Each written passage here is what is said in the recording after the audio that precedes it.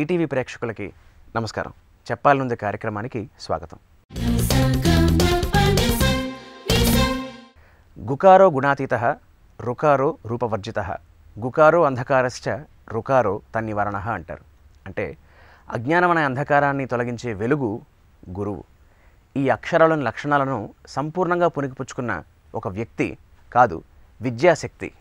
ఆయనే శ్రీ పొంగూరు నారాయణ గారు. నారాయణ విద్యా సంస్థల చైర్మన్. ఒక మామూలు కుటుంబంలో పుట్టి ఉన్నత విద్యను అభ్యసించి ఒక ట్యూషన్ మాస్టర్గా ఆయన కెరీర్ని ప్రారంభించి ఆ తర్వాత విద్యార్థులకు విద్యను అందించాలనే ఒక సదుద్దేశంతో నారాయణ విద్యా సంస్థలు స్థాపించారు. ఆయన సేవాదాహం అంతటితో తీరక రాజకీయ రంగ ప్రవేశం చేశారు. టీడీపీలో మంత్రిగా వారు ఎన్నో సేవా కార్యక్రమాలని ముందుడు నడిపించారు. వారి మనోభావాలను అంతరంగాన్ని మనతో పంచుకోవడానికి శ్రీ నారాయణ గారు ఇవాళ మన చెప్పాలనుంది కార్యక్రమానికి అతిథిగా విచ్చేశారు. నారాయణ గారు నమస్తే సార్. నమస్కారం. నెల్లూరు జిల్లాలోని ఒక మధ్యతరగతి కుటుంబంలో, మధ్యతరగతి అన్నం కన్నా కూడా ఒక సామాన్య కుటుంబంలో మీరు జన్మించారు. మీ నాన్నగారు బస్ కండక్టర్గా ఉండేవారని విన్నాను సార్. సో ఆ స్థాయి నుంచి మీరు ఉన్నత విద్య అభ్యసించి దాన్ని ఒక ట్యూషన్ మాస్టర్గా మారి తర్వాత నారాయణ సంస్థ స్థాపించారు. సో మీ జర్నీ ఒక్కసారి వెనక్కి తిరిగి చూసుకుంటే మీకు ఎలా అనిపిస్తుంది సార్? చాలా ఆనందంగా ఉంటుందండి. ఎందుకంటే మా నాన్నగారు ఒక ప్రైవేట్ బస్ కండక్టర్. ఆయన చదివింది 8th class. Mother uneducated. Okay. ఆమె ఏలు ముద్రే. అయితే మేము పెద్దవాళ్ళు అయిన తర్వాత నాకు సిగ్నేచర్ నేర్పించాం. అలాంటి కుటుంబంలో జన్మించడం, తల్లిదండ్రుల యొక్క ప్రోత్సాహంతో ఎడ్యుకేషన్ మీద కాన్సన్ట్రేషన్ చేయటం, బాగా చదవటం వల్ల డిగ్రీలో యూనివర్సిటీ ఫస్ట్ వచ్చాను, ఎంఎస్సీలో యూనివర్సిటీ ఫస్ట్ వచ్చాను. అది కేవలం ఓన్లీ హార్డ్ వర్క్. ఒక హార్డ్ వర్క్నే నేను నమ్ముతాను. ఆ హార్డ్ వర్క్ వల్లనే ఈరోజు ఈ ఉన్నత స్థాయికి రావటం జరిగింది. కుటుంబం అన్నదమ్ములు ఎంతమంది సార్? 2 అన్నదమ్ములు అండి. 3 సిస్టర్స్. ఒక ఆమె చనిపోవడం జరిగింది. 2 సిస్టర్స్ ఉన్నారు. మీరు ట్యూషన్ మాస్టర్గా చేస్తున్నారు అంటే అప్పటికే ఫైనాన్షియల్ సపోర్ట్ కోసం అని అర్థమవుతుంది. బట్ ఆ టైంలో మీరు మీ ఉద్యోగాన్ని ఇవన్నీ మానేసుకుని నారాయణ సంస్థ స్థాపించాలి అనే ఒక సాహసోపేతమైన ఆలోచన మీకు ఎలా వచ్చింది? నెల్లూరులో ట్యూషన్ స్టార్ట్ చేశాను. 5 మంది విద్యార్థులతో యాక్చువల్గా ట్యూషన్ స్టార్ట్ చేయడం జరిగింది. 5 విద్యార్థులతో. ప్యారలల్గా నెల్లూరులో విఆర్ కళాశాలలో పార్ట్ టైం జాబ్ ఉందంటే ఆ పార్ట్ టైం జాబ్కి అప్లై చేస్తే వెంటనే ఇచ్చారు. అయితే ఆ రోజుల్లో నాకు ఇచ్చిన జీతం 1979. ఆ రోజుల్లో పార్ట్ టైం గంటకి 4 రూపాయలు. గంటకి 4 రూపాయలు, ఫర్ అవర్ 4 రూపీస్. ఫస్ట్ 3 నెలల్లో నాకు వచ్చిన జీతం 120 రూపాయలు. ఎందుకంటే ఏ అవర్ టీచింగ్ ఉంటే అవర్కే డబ్బులు ఇచ్చేవాడు. ఆ రోజు హాలిడే వచ్చినా లేదా స్ట్రైక్ వచ్చినా కాలేజీలో పర్ డే బేసిస్ కాదు. ప్యారలల్గా నేను ఇంట్లో ట్యూషన్ స్టార్ట్ చేయటం. ఫస్ట్ 1 ఇయర్లోనే నాకు 1000 మెంబర్స్ మ్యాథమెటిక్స్ ట్యూషన్కి ఉండేవాళ్ళండి. ఆ రోజుల్లో ఎంసెట్కి కోచింగ్ ఇచ్చేవాడిని. ఆంధ్ర తెలంగాణ మొత్తం ఈరోజు 2 స్టేట్ల నుంచి ప్రతి జిల్లా నుంచి స్టూడెంట్స్ వచ్చేవాడు. అది కేవలం బై మౌత్ పబ్లిసిటీ. అప్పుడు 1979 నుంచి 85 దాకా ఎటువంటి అడ్వర్టైజ్మెంట్లు ఉండే కాదు. Only by mouth publicity. ఒక స్టూడెంట్ నుంచి ఒక స్టూడెంట్ ద్వారా ఫస్ట్ ఇయర్ 1000 స్టూడెంట్స్ డైలీ చదువు చెప్పేవాడిని. 1 ఇయర్లో 1000 మంది. సెకండ్ ఇయర్కి వచ్చేళ్ళకి 2000 అయ్యారు. అయితే నాకు విఆర్ కళాశాలలో మేనేజ్మెంట్ ఆ పార్ట్ టైం పోస్ట్ నుంచి నాకు రెగ్యులర్ పోస్ట్ ఇచ్చారు. ఎయిడెడ్ పోస్ట్ వచ్చింది. అయితే 2 ఇయర్స్ తర్వాత ఐ రిజైన్ మై జాబ్. ఎందుకంటే నా మీద నాకు నమ్మకం ఉండింది. ఈ ఇన్స్టిట్యూషన్ని డెవలప్ చేయగలం, హార్డ్ వర్క్ చేస్తే ఏదైనా సాధించగలమని. అది గవర్నమెంట్ పోస్ట్ అయినా లెక్చరర్ పోస్ట్ అయినా. అయితే ఆ రోజు రిజైన్ చేయడానికి మేనేజ్మెంట్ ఒప్పుకోలేదు. విఆర్ కళాశాల మేనేజ్మెంట్ ఒక రెగ్యులర్ పోస్టు, ఎయిడెడ్ పోస్టు ఎవరు వదులుకుంటారు ఈ రోజుల్లోని. అయితే నా మీద ఉన్న కాన్ఫిడెన్స్తో నేను రిజైన్ చేయాలంటే వాళ్ళు 5 ఇయర్స్ లాంగ్ లీవ్ ఇచ్చారు. లీవ్ వద్దు, రిజైన్ చేయొద్దు, కరెక్ట్ కాదని. అయినా నేను లాంగ్ లీవ్ తీసుకున్నాను. మళ్ళీ 3rd ఇయర్ రిజైన్ చేశాను. ఎందుకంటే అప్పటికే ఇన్స్టిట్యూషన్ బాగా డెవలప్ చేశాను. 79 ట్యూషన్ స్టార్ట్ చేశాను. 84 దాకా ఓన్లీ మ్యాథమెటిక్స్ ఒక్కనే టీచ్ చేసేవాడిని. 85లో ఒక ఫిజిక్స్ టీచర్ని, ఒక కెమిస్ట్రీ టీచర్ని ఇద్దరిని తీసుకొని నేను మ్యాథమెటిక్స్ నారాయణ కోచింగ్ సెంటర్ అని టైటిల్ పెట్టి యాక్చువల్గా స్టార్ట్ చేయడం జరిగింది. 85 ఫస్ట్ ఆ రోజు నాకు బాగా గుర్తుంది. నెల్లూరులో రత్నం గారని యాక్చువల్గా కెమిస్ట్రీ లెక్చర్ మా గురువు గారు, రత్నం కోచింగ్ సెంటరు. ఆయనే నా దగ్గర యాక్చువల్గా నారాయణ కోచింగ్ సెంటర్ పెట్టించడం జరిగింది. ఆయనే నన్ను ఆ రోజు తిరుపతికి తీసుకుపోయి దగ్గరుండి ఈనాడు ఆఫీస్లో అడ్వర్టైజ్మెంట్ ఇప్పించారు. రత్నం గారు ఈరోజు రత్నం ఇన్స్టిట్యూషన్స్ ఏదైతే ఉన్నాయో ఆ ఇన్స్టిట్యూషన్ యజమాని ఆయన మా గురువు గారు.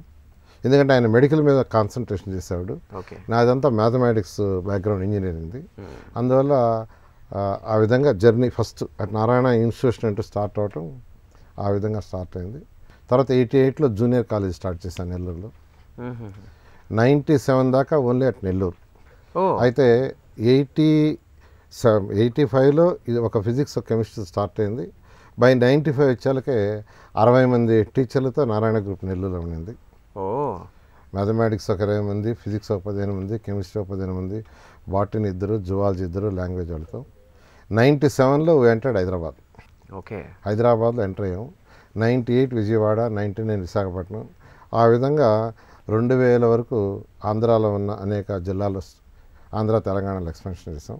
2001 నార్త్ ఇండియా వి entered into Delhi. Narayana coaching centre అక్కడ స్టార్ట్ చేసాం. తర్వాత 97లో we started engineering college at Nellore. 98లో Gudur. తర్వాత 2000లో Narayana medical college Nellore start చేసాం. 2001లో నారాయణ డెంటల్ కాలేజ్ నెల్లూరు. ఇలా ప్రొఫెషనల్ కాలేజ్ కూడా యాక్చువల్గా నెల్లూరులో స్టార్ట్ చేయడం జరిగింది. అయితే 2001 నార్త్ ఇండియా ఎంటర్ అయిన తర్వాత ఇప్పుడు యాక్చువల్గా ఇండియాలో ఉన్న 20 స్టేట్లలో ఈరోజు నారాయణ స్కూల్స్, కాలేజీలు ఉన్నాయి. ఈరోజు ఢిల్లీ, ముంబై, కలకత్తా, భువనేశ్వర్, ఇండోర్, భోపాల్, పంజాబ్, ఇట్లా ఆల్మోస్ట్ ఆల్ మేజర్ సిటీస్ స్టేట్స్లో ఉన్నాయి. ఈరోజు దాదాపు నారాయణ గ్రూప్లో 5 లక్షల మంది విద్యార్థులు చదువుతున్నారు. 50,000 మంది ఎంప్లాయీస్ ఎవ్రీ మంత్ శాలరీస్ తీసుకున్న శాలరీ ఎంప్లాయీస్ ఈరోజు 50,000 ఎంప్లాయీస్ ఆర్ దేర్. అన్నిటికంటే ఆనందం ఇచ్చేది ఎందుకంటే 50,000 కుటుంబాలకు యాక్చువల్గా ఈరోజు మనం ఒక ఎంప్లాయ్మెంట్ ప్రొవైడ్ చేయగలం. 5 లక్షల మంది పిల్లలకి, 50,000 కుటుంబాలకి ఇవాళ నారాయణ విద్యా సంస్థలు ఒక సపోర్ట్గా ఉన్నాయి అంటే అది ఎంత సామాన్య విషయం కాదు సార్. ఈరోజు ఉన్న మీరు అడిగిన దానికి సాటిస్ఫాక్షన్ అంటే అదే మేజర్ సాటిస్ఫాక్షన్. అయితే ఈ జర్నీలో నాకు 1998లో చంద్రబాబు నాయుడు గారి యాక్చువల్గా ఆయన ఒకసారి పిలిచి మాట్లాడడం జరిగింది. ఎందుకంటే ఆ రోజు ఇంటలెక్చువల్స్ ఎక్కడున్నా, హార్డ్ వర్కర్స్ ఎక్కడున్నా ఆయన పిలిచి మాట్లాడేవాళ్ళు. ఆ విధంగా ఆయన పిలిచి మాట్లాడటం, ఆయనతో అసోసియేషన్ జరగడం జరిగింది. అయితే 2000 నుంచి యాక్చువల్గా 2014 వరకు ఆయన పార్టీకి సంబంధించిన కార్యక్రమాలు ఏమిటంటే చెప్పేవాడు. యాక్చువల్గా ఆయనకు కావాల్సిన ఫీడ్బ్యాక్, అటువంటి అనాలిసిస్లు అవి.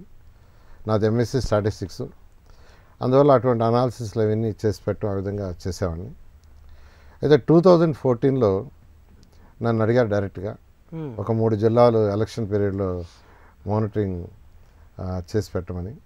ఇప్పుడు శ్రీకాకుళం, విజయనగరం, విశాఖపట్నం 3 జిల్లాలని నాకు హ్యాండ్ ఓవర్ చేశారు. ఆల్మోస్ట్ 4 months ఆ 3 జిల్లాల్లో ఉన్నాను. మొత్తం 34 సీట్లు అవి. 34లో 25 సీట్లు టీడీపీ గెలుచుకుంది. అయితే ఎలక్షన్ అవుతానే చంద్రబాబు నాయుడు గారు అడిగారు నన్ను మినిస్ట్రీకి వస్తామని. ఆయనకై నేనేం అడగలేదు యాక్చువల్గా.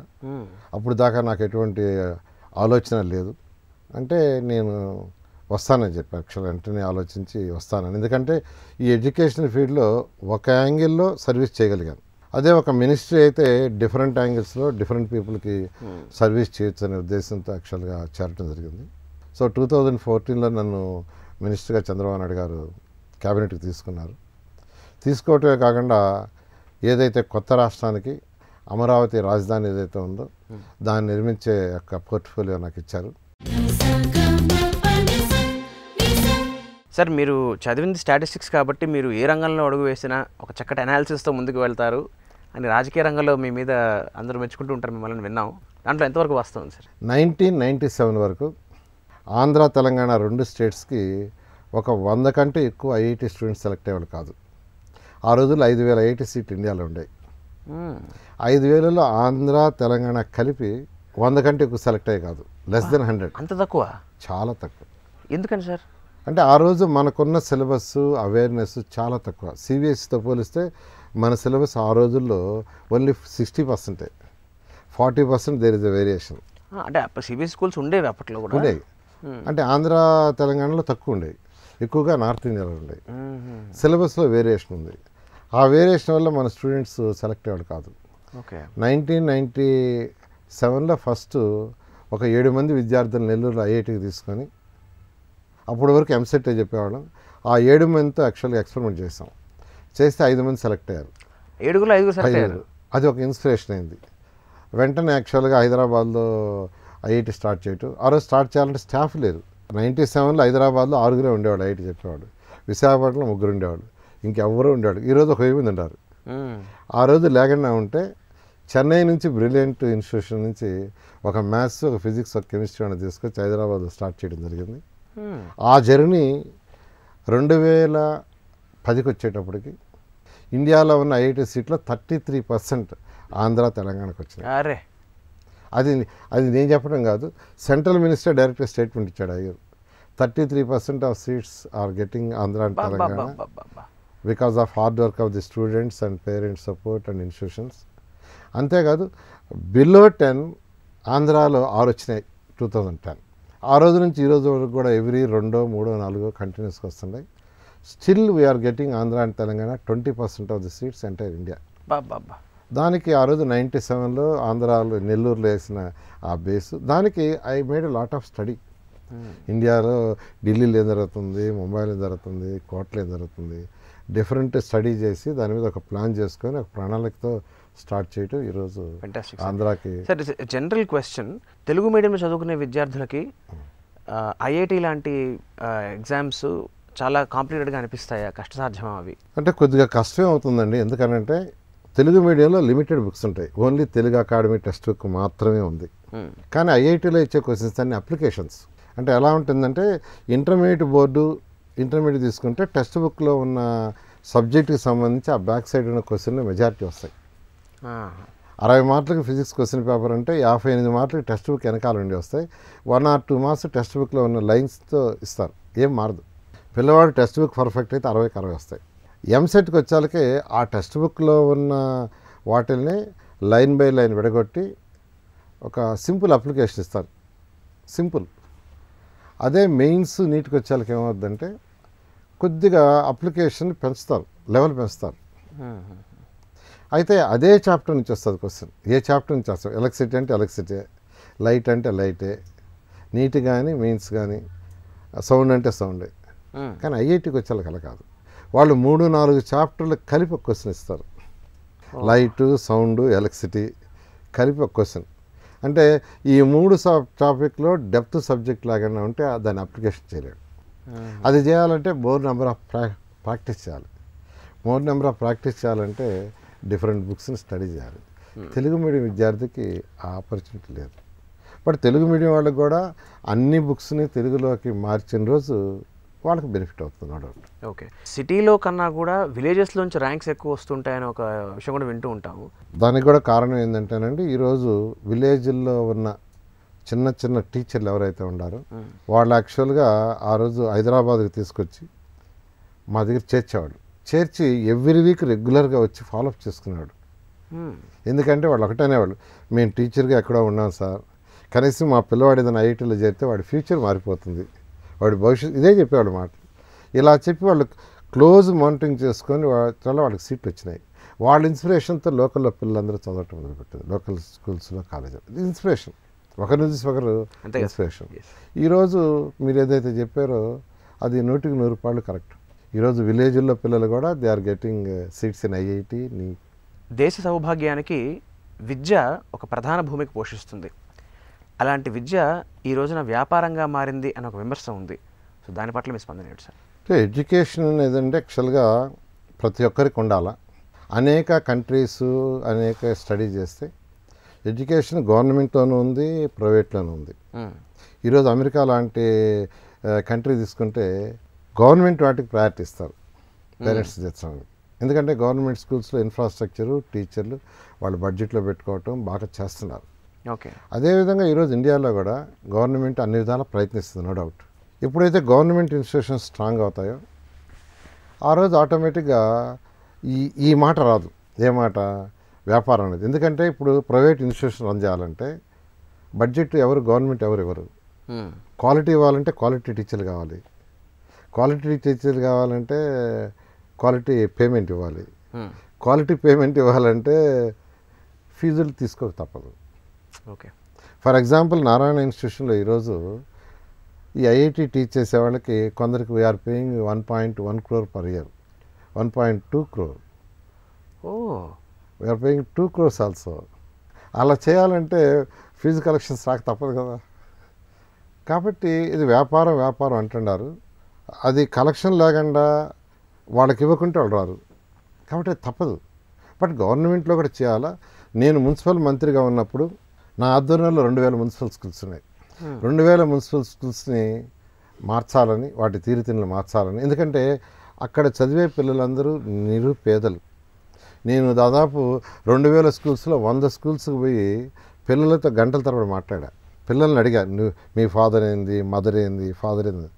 ఆల్మోస్ట్ 90%, 95% పిల్లలు స్కావెంజర్స్ పిల్లలు, కూలీల పిల్లలు, ఫాదర్ లేని పిల్లలు, మదర్ లేని పిల్లలు. మదర్ అన్న ఫాదర్ తాగుపోతాడు.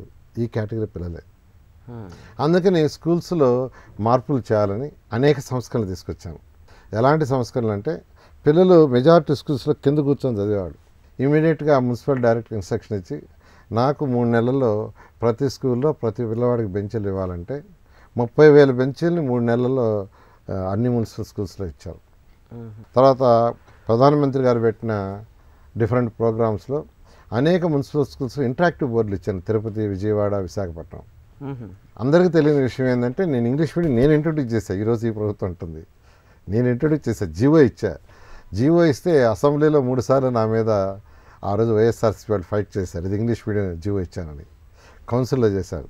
సరే, నేను యాక్చువల్గా ఏం చేశానంటే, అందరు హెడ్ మాస్టర్లతో వాళ్ళతో టీచర్లతో మాట్లాడి అందరినీ మోటివేట్ చేసేసి పిల్లలందరూ ఇంగ్లీష్ మీడియం మార్చేశాను. ఎలా మోటివేట్ చేశానంటే, వాళ్ళందరూ ఎన్నో సంవత్సరాలు తెలుగు మీడియం చెప్తున్నారు. ఒక్కసారి మీరు ఇంగ్లీష్ మీడియం చెప్పాలంటే వాళ్ళకి ఇబ్బంది, టీచర్లకి. అంతే కదా. ఒకసారి నేనేం చెప్పానంటే, English medium books, Telugu medium books ఇచ్చాను ఫస్ట్ ఇయర్. మీరు ఫస్ట్ 6 నెలలు 75% తెలుగులో చెప్పండి, ఒక 25% ఇంగ్లీష్లో చెప్పండి. అంటే ఇంగ్లీష్ వర్డ్స్ వాడుతూ తెలుగులో చెప్పమన్నా. Combination of Telugu and 6 months అంటే టీచర్లకి కంఫర్టబుల్గా ఉంటుంది. అసలు ఒకసారి మాత్రం కష్టం. నెక్స్ట్ 3 months 50% ఇంగ్లీష్లో చెప్పండి, 50% తెలుగులో చెప్పండి. నెక్స్ట్ 3 months 75% ఇంగ్లీష్లో చెప్పండి, 25% తెలుగులో చెప్పండి. నెక్స్ట్ ఇయర్ మనం ఇంగ్లీష్కి వస్తాం. ఆ విధంగా యాక్చువల్గా ఏంటంటే 2000 స్కూల్లో almost 90% of the students I transfer into English medium. నారాయణలో ఏదైతే ఫౌండేషన్ ఉందో, నారాయణ ఈ టెక్నో స్కూల్లో సేమ్ మెటీరియల్ అన్ని మున్సిపల్ స్కూల్స్లో ఇప్పించాను. Same time of exams weekly conduct చేయించాను. 10th క్లాస్లో 10 of top 10 ఆంధ్రప్రదేశ్లో 2000 స్కూల్లో కలిసి 11 మంది సెలెక్ట్ అయ్యారు. నారాయణ గ్రూప్లో 2000 మందికి వచ్చింది. దాన్ని యాక్చువల్గా మా ఆఫీసర్లకి స్టడీ చూపించాను. How Narayana is doing, how students are getting 10 out of 10, why not in government schools. దానికి వాళ్ళు మా డైరెక్టర్ గారు కన్నబాబు గారు, కరికాల గారు వాళ్ళందరూ సపోర్ట్ చేసి మనం కూడా చేస్తామని ఇన్స్పిరేషన్తో నెక్స్ట్ ఇయర్ 2016లో 10 out of 10 336 వచ్చినాయి.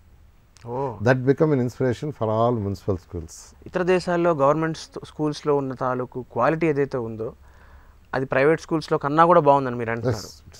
అది మన దేశంలో, మన రాష్ట్రాల్లో అప్లికబుల్ కాకపోవడానికి గల కారణం ఏంటి సార్? అంటే యాక్చువల్గా మన పాపులేషన్ ఎక్కువ, ఫైనాన్షియల్గా ఇంకా ప్రభుత్వాలకి బడ్జెట్స్ తక్కువ. ఐ థింక్ మీరు ఎవ్రీ డికేడ్ తీసుకుంటే గవర్నమెంట్ స్కూల్స్లో కూడా మార్పు వస్తూ ఉంది. ఊహించిన స్థాయిలో రావట్లేదు నాకు విమర్శ కూడా. కరెక్ట్. అంటే ఎవ్రీ డెకేట్ అన్న 10 సంవత్సరాలకి. అదే ప్రైవేట్లో అనుకో ఎవ్రీ ఇయర్ చేంజ్ మారిపోతుంది. ఎందుకంటే నారాయణ గ్రూప్ తీసుకుంటే నేను ఎప్పుడు మీటింగ్ పెట్టినా ఒకటే చెప్తాను, ఎవ్రీ ఇయర్ సిస్టంలో 10% మార్పు రావాలి. ఏ సిస్టంలో? టీచ్ చేసే సిస్టంలో కావచ్చు, టీచర్లకు వర్క్షాప్ కావచ్చు, క్వశ్చన్ పేపర్ స్టాండర్డ్లో కావచ్చు, ఇన్ఫ్రాస్ట్రక్చర్లో కావచ్చు.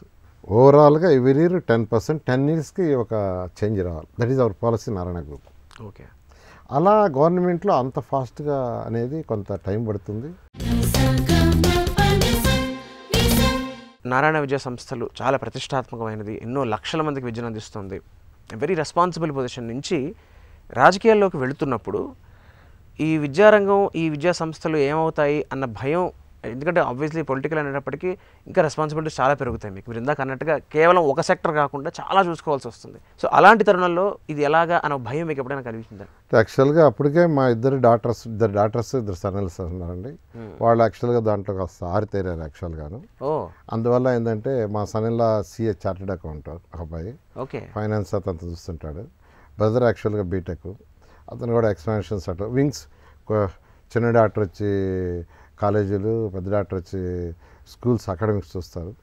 ఇలా ఒక డివైడ్ చేసి యాక్చువల్గా వారికి ఆల్రెడీ ట్రైనింగ్ ఇచ్చినాను. అందువల్ల ఎటువంటి ప్రాబ్లం రాదనే దాంతో పోవటం. నారాయణ సంస్థలు శ్రీ చైతన్యతో కొలాబరేట్ అయ్యి చైనాగా మారింది. సో అది ఊహించిన స్థాయిలో ఫలితాలు రాలేదు అని ఒక విమర్శ కూడా ఉంది. దాని కారణం ఏంటంటారు?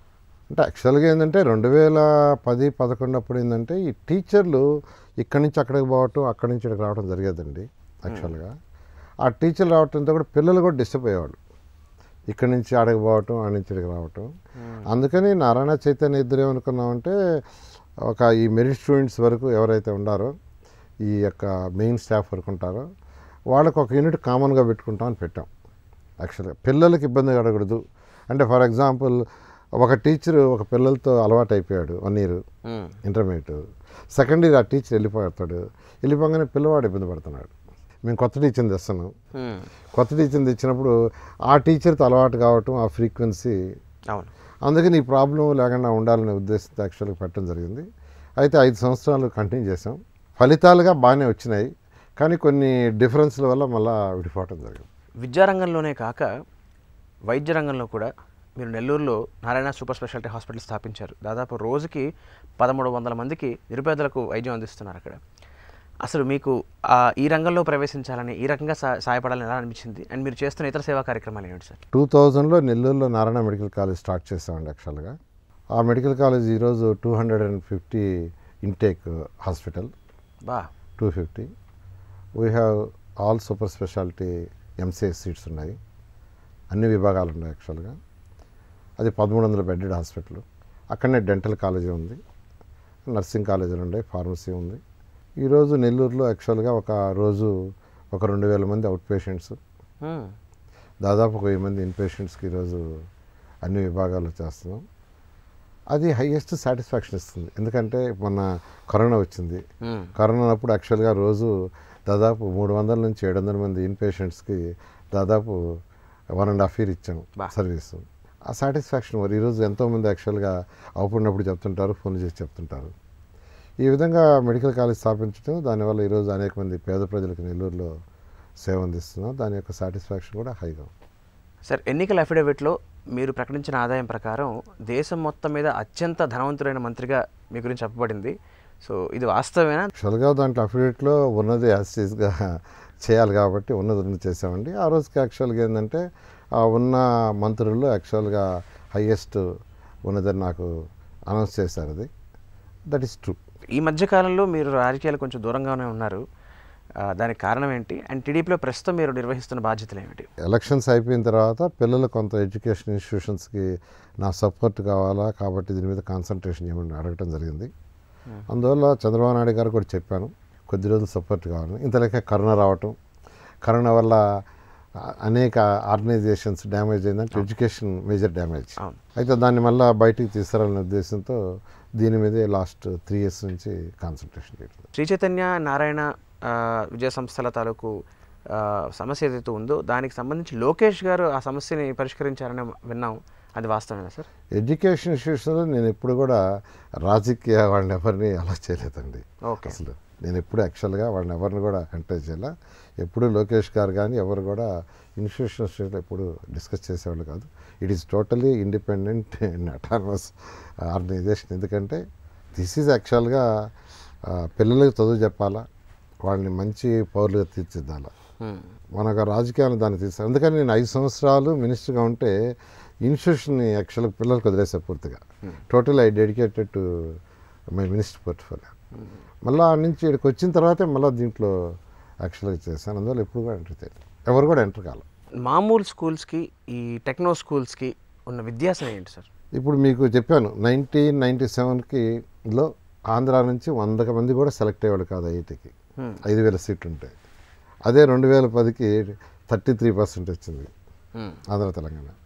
దానికి కారణం ఏంటంటే మన యొక్క బుక్స్, మన state బుక్స్ని I compared with CBSE, ICSE బుక్స్తో compare. ఇండియాలో ప్రతి స్టేట్కి ఒక స్టేట్ బుక్స్ ఉంటాయి, సిబిఎస్ఈ సెంట్రల్ బోర్డు, ఐసిఎస్ఈ కూడా ఉంటాయి.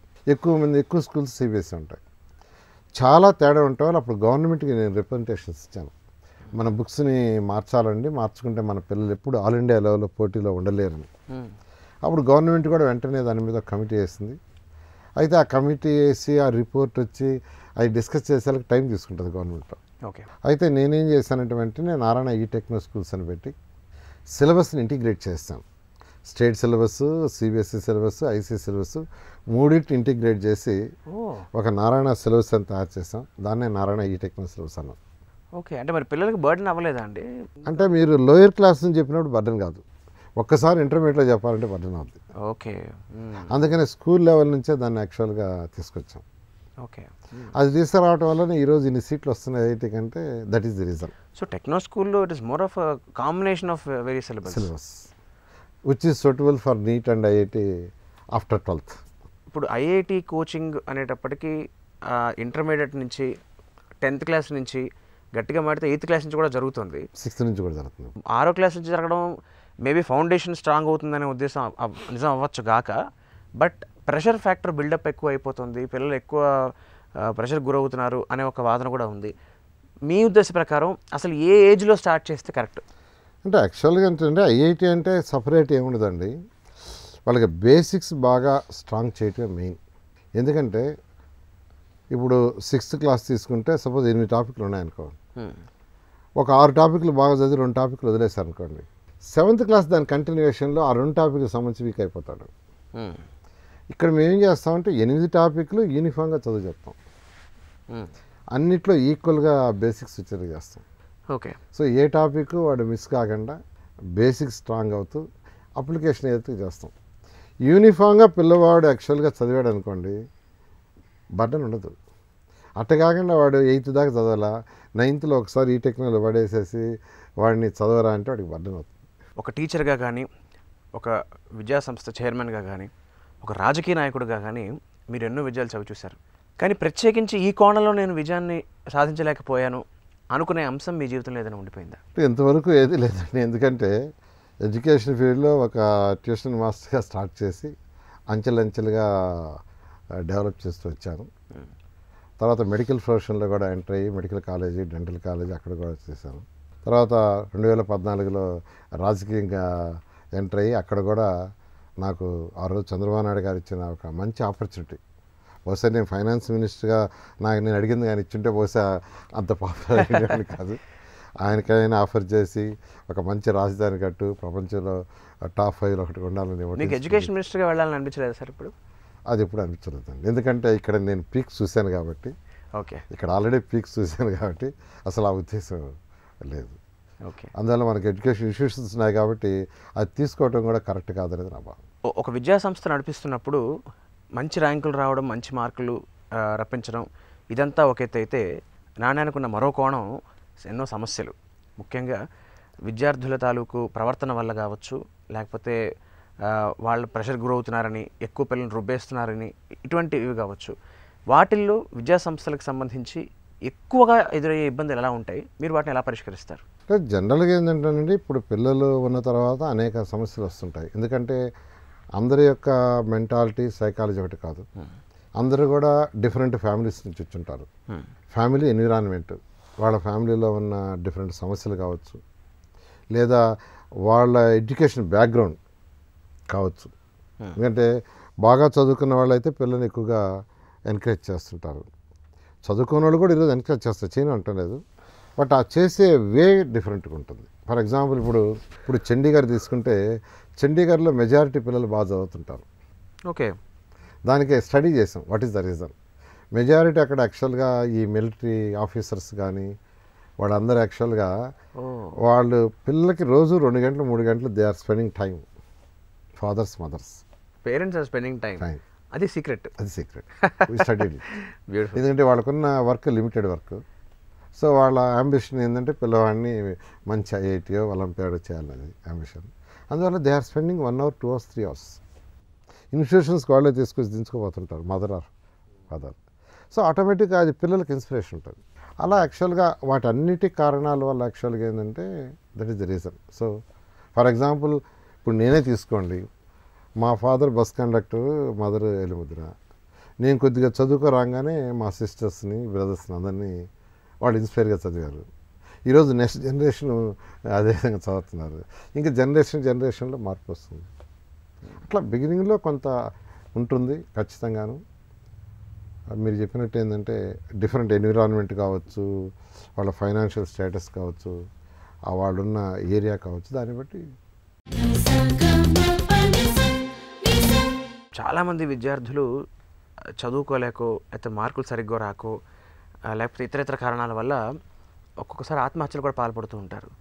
అలాంటి సమస్యలు మీకు ఎదురైనప్పుడు మీరు దాన్ని ఎలా డీల్ చేస్తారు సార్? అలాంటి సమస్యలు అప్పుడప్పుడు ఎదురవుతూనే ఉన్నాయండి యాక్చువల్గాను. అయితే మేము కౌన్సిలర్స్ని పెట్టున్నాం యాక్చువల్గా. దానికోసంగా కౌన్సిలర్స్ని పెట్టి పిల్లలకి కౌన్సిల్ చేయడం జరుగుతుంది. హాస్టల్స్లో వార్డర్స్ని అబ్జర్వ్ చేయమంటాం, పిల్లల ముభావంగా ఉండటం, మిగతా వాళ్ళతో కలవకుండా పోవటం, ఇలాంటి మెంటాలిటీ ఉన్న వాళ్ళని కొద్దిగా కౌన్సిల్ చేయటం, మరి ఎక్కువగా ఉంటే పేరెంట్స్ని పిలిపించి పంపించడం, ఇవన్నీ it is a continuous process we are doing. ఇంకా కూడా చేయాల్సిన అవసరం ఉంది. బట్ అక్కడక్కడ తెలియకుండా రేర్గా ఇన్సిడెంట్స్ జరుగుతుంటాయి. కార్పొరేట్ విద్యా సంస్థల విద్యా విధానం వల్ల పిల్లలు క్రీడా స్ఫూర్తిని కోల్పోతున్నారు అనే ఒక విమర్శ కూడా ఉంది. అంటే మీరు చెప్పిన దాంట్లో కొంత నిజం ఉందండి, నేను కాదంటం లేదు.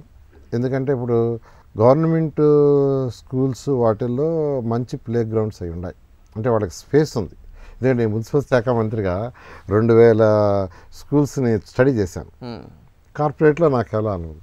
సో ఆల్మోస్ట్ ఈ 2000 స్కూల్స్లో ఆల్మోస్ట్ ప్రతి స్కూల్లో 1/2 acre, 1 acre, 2 acres, 5 acres land ఉంది. మంచి స్పేస్. అందువల్ల వాళ్ళకి ప్లే గ్రౌండ్స్ ప్లాన్ చేయడానికి కూడా ఆస్కారం ఉంది.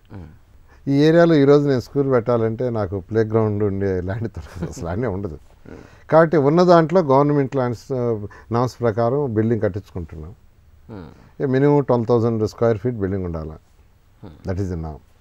ప్లే గ్రౌండ్ అంటే దగ్గరలో ఉన్న ఏదైనా ప్లే గ్రౌండ్ కానీ దానికి అసోసియేట్ చేయటం. అదే స్కూల్లో ప్లే గ్రౌండ్ ఉంటే పిల్లలకి టైం టేబుల్ వేసి షెడ్యూల్ వేసి చేయటం ఒక తీరు.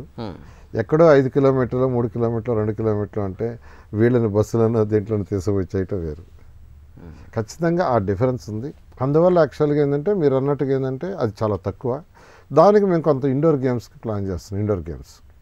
ఇండోర్ గేమ్స్కి స్కూల్స్లో అయితే అన్ని స్కూల్స్లో ఇండోర్ గేమ్స్ పెట్టాం, అది మస్ట్ చేసాం. కాలేజీల్లో కూడా యాక్చువల్గా అంటే ఇండోర్ గేమ్స్ పెడుతున్నాం, కానీ పిల్లలు దాన్ని చేయట్లేదు. ఈరోజు మీకు తెలుసు పిల్లలంటే క్రికెట్ కానీ లేకంటే బాస్కెట్బాల్ ఇవి ప్రిఫర్ చేస్తున్నారు. దేశవ్యాప్తంగా ఐఐటి, నీట్ లాంటి పరీక్షల్లో మీరు ఎన్నో విజయాలు సాధించారు, అది అందరికీ తెలిసిందే. బట్ ప్రత్యేకించి మీరు పాటించే ప్రణాళికలు ఏమిటి? విజయాల వెనకాల ఉన్న సీక్రెట్స్ ఏమిటి? పిల్లలకి బేసిక్స్ రావాలనేది ఫస్ట్ కాన్సెప్ట్. మా దాంట్లో CDF అంటాం, కాన్సెప్ట్స్, డెఫినేషన్స్ అండ్ ఫార్ములా. ప్రతి పిల్లవాడు నారాయణలో చేరిన వాడికి CDF బుక్ ఒకటి ఇస్తాం. మీరు 6వ తరగతి నుంచి 7వ తరగతికి వచ్చారు, వచ్చినప్పుడు 6వ తరగతిలో ఏదైనా చదవని గ్యాప్స్ ఉంటే దానికి ఒక CDF ఇస్తాం.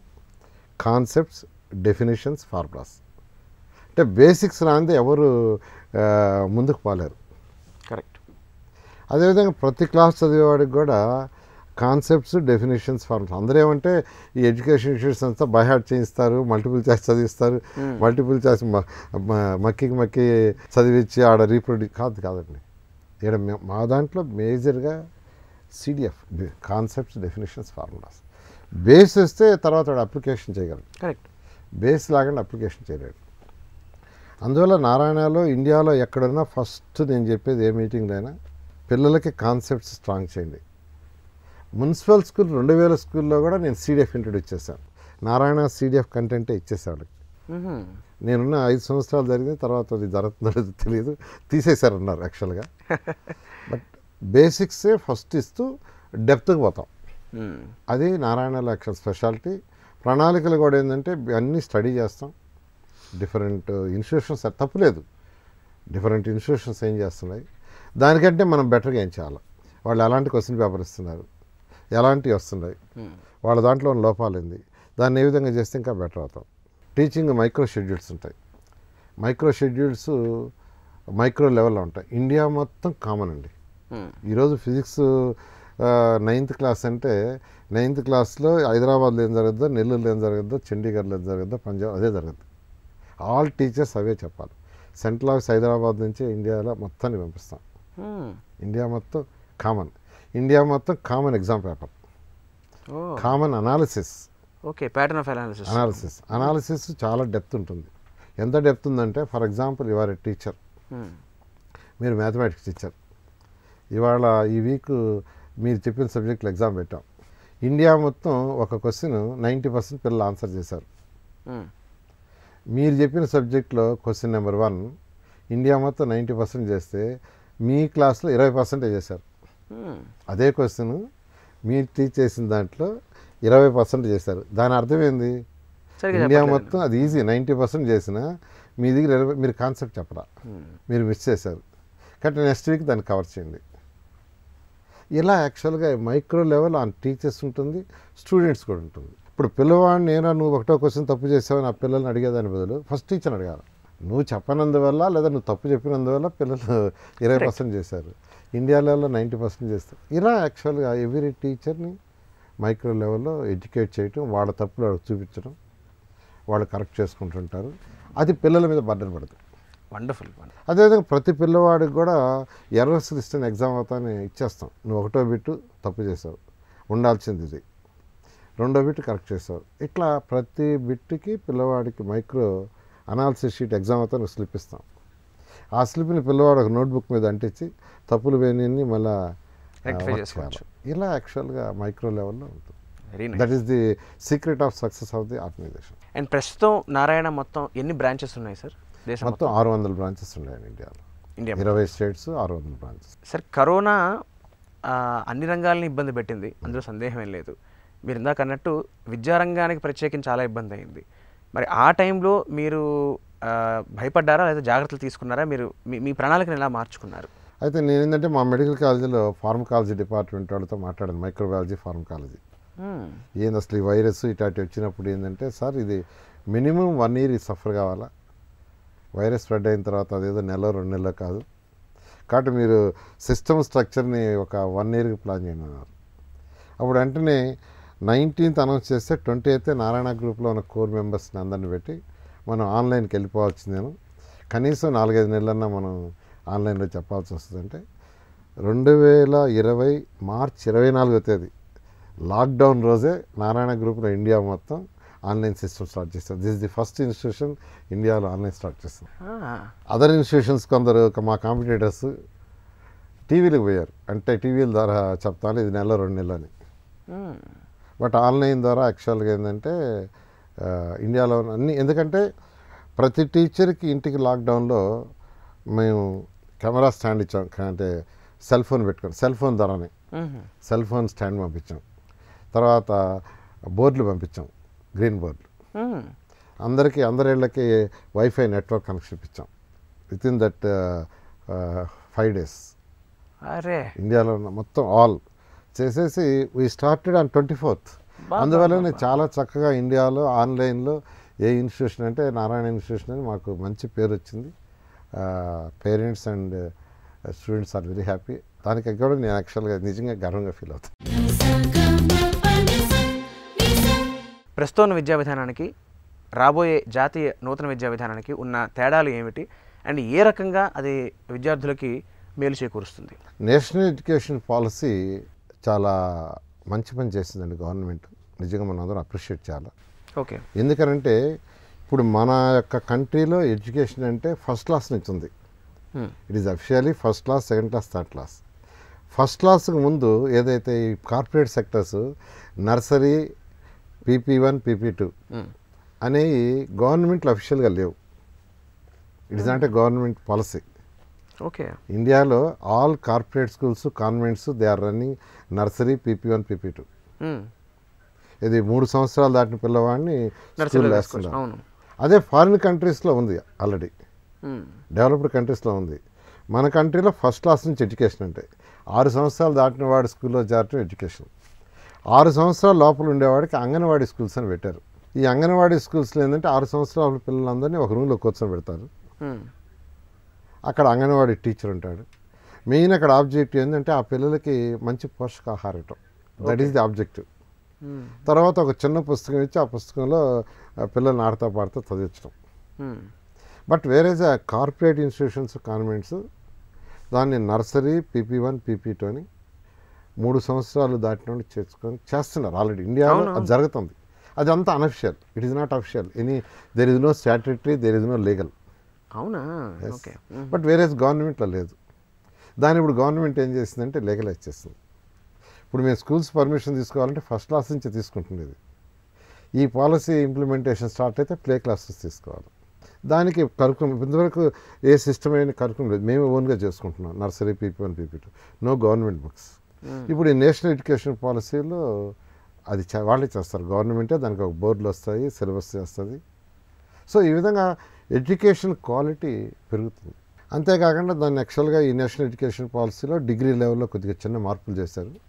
3 years బదులు 4 years అని, డిగ్రీ అని, డిప్లొమా అని. అన్నిటికంటే ఇంపార్టెంట్ ఏంటంటే నేనేదైతే ఆ ఈటెక్నో ఒలింపియాడ్ స్కూల్స్ పెట్టానో అంటే IITకి సూట్ అయ్యేటట్టుగా ఇండియాలో అన్ని స్టేట్స్కి మేము ఒకే సిలబస్, నారాయణ సిలబస్. ఈరోజు నేషనల్ ఎడ్యుకేషన్ పాలసీలో ఇండియా మొత్తం కామన్ సిలబస్ వస్తుంది. కామన్ సిలబస్ వల్ల అన్ని స్టేట్లో ఉండే పిల్లలు ఈక్వల్గా బెనిఫిట్ అవుతారు. ఈరోజు మనం తీసుకుంటే యాజిటీస్గా మహారాష్ట్ర సిలబస్ ఈరోజు కూడా తక్కువ. ఆంధ్ర సిలబస్ ఇప్పుడు లాస్ట్ 10 yearsలో అంటే నేనే యాక్చువల్గా ఇంటర్మీడియట్ బోర్డుకి రిప్రజెంటేషన్ ఇచ్చింది ఆ రోజుల్లో ఇస్తే దాన్ని యాక్చువల్గా ఇయర్ బై ఇయర్ మార్చుకుంటూ వచ్చారు.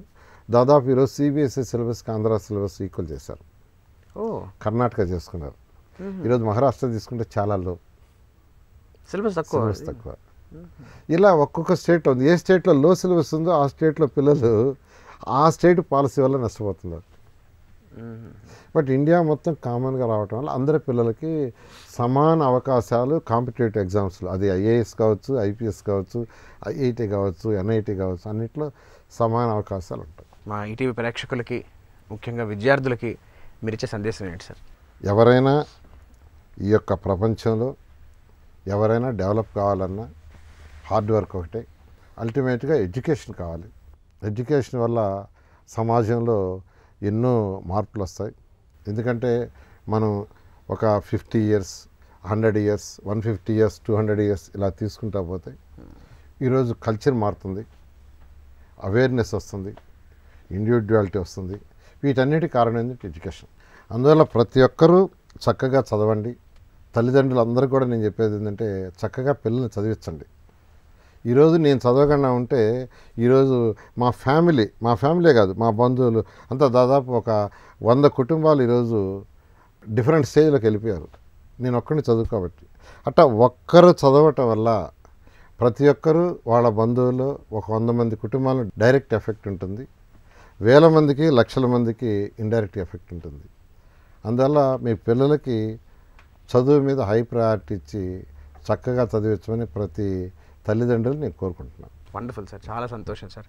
మీ జీవితంలోని ఎన్నో మంచి అనుభవాలని, అలాగే జ్ఞాపకాలని అండ్ మీ తాలూకు సేవా దృక్పథాన్ని మాతో పంచుకున్నారు. అండ్ మరొక్కసారి మా చెప్పాలన్న కార్యక్రమానికి విచ్చేసినందుకు ఈటీవీ తరఫున, మా ప్రేక్షకుల తరఫున హృదయపూర్వక ధన్యవాదాలు సార్. నాకు ఈ అవకాశం ఇచ్చినందుకు ఈటీవీ యొక్క బృందానికి, వాళ్ళందరికీ కూడా యాక్చువల్గా నా ధన్యవాదాలు. ఈ కార్యక్రమాన్ని ఈటీవీ విన్ మొబైల్ యాప్లో కూడా వీక్షించండి.